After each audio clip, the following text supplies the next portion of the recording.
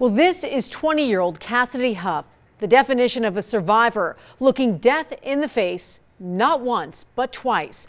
First fighting cancer, then trapped in the chaos of the Route 91 festival. And as she told 13 Action News reporter Gina Lazara, she's not done fighting.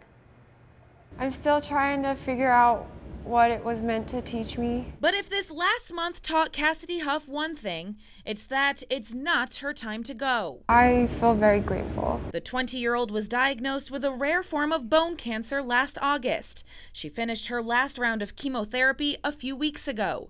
Her first scans post-chemo came back clear. I feel really good.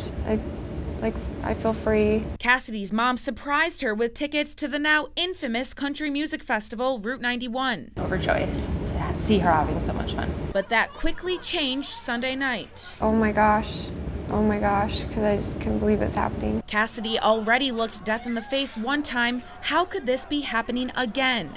She and her mom took off running. In my brain, I wanted to run so fast, but my legs just would not let me.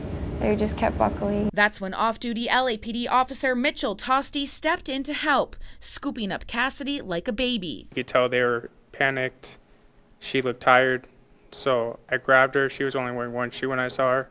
It's like, I'll carry you. The nightmare started at 10:08. Cassidy and her mom were home in Henderson by 11:15, thanks to another Long Beach police officer that drove them home. I don't think I've ever seen that many people jump in to help other people. It was really amazing how brave those people were, and I wish I could have done that. Gina Lazara, 13 Action News. Wow, she's amazing.